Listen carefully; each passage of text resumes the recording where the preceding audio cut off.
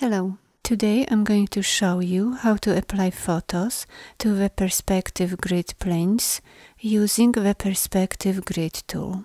First, open a new document and select the perspective grid tool or press the Shift and P keys on your keyboard.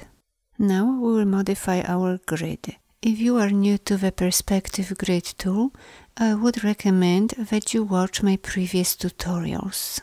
You will find them at the end of this video and in the description below. Let's move the vertical extent down, decrease the number of cells on the grid, and turn the visibility of the horizontal plane to solid. Next, we will need several images. Go to File, Place, find your image and click Place. Now click, hold, and drag to place the image.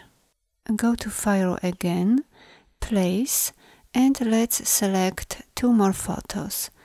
If all your photos are in the same folder, you can select all of them at once and click Place. In the next several steps, we will draw this cube. First, let's change the fill to a different color and get rid of the stroke. Next, switch to the Perspective Selection tool and make sure that the left blue plane is selected.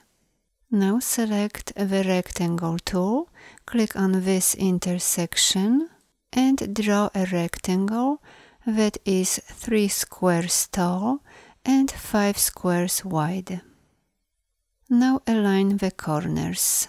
Let's duplicate this rectangle to the right plane. Switch to the Perspective Selection tool, click on the rectangle, hold, now press the number 3 on your keyboard to switch to the right orange plane, and holding down the Alt key, copy the rectangle. Let's change its color and copy it to the top horizontal plane. Now zoom in and make sure that all the corners are aligned. And do the same with the other corners. Notice that you can easily move this rectangle along the perspective grid plane. However, replacing it with the image will disable this function.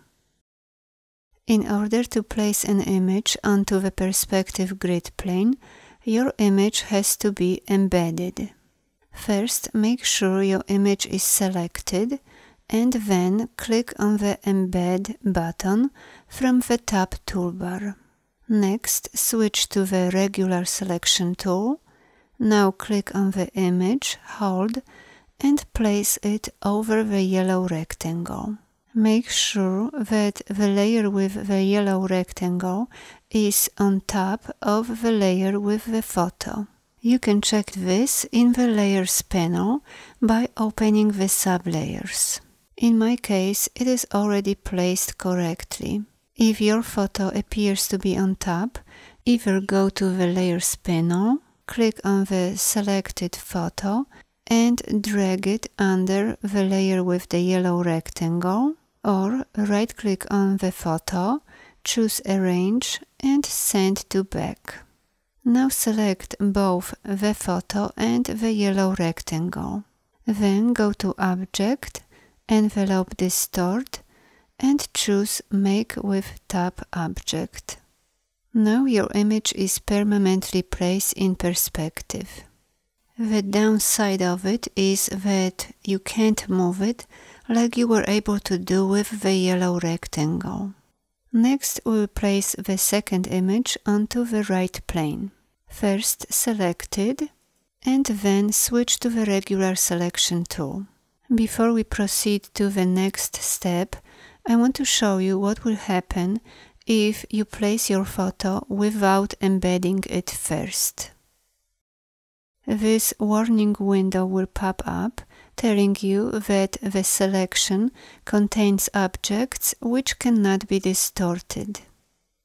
So make sure to embed the image first and then follow the same steps like we did before. Move the image and position it over the next rectangle. Select the image and the green rectangle. Make sure the green rectangle is on top. And like before, go to Object, Envelope Distort, and Make with Top Object. If you don't like the way your photo looks, you will have to go back and either replace your photo or do some cropping, for example. Let me undo the changes. And finally, select the last photo. Make sure it is embedded. Place it over the last rectangle. Make sure the blue rectangle is on top. Select both.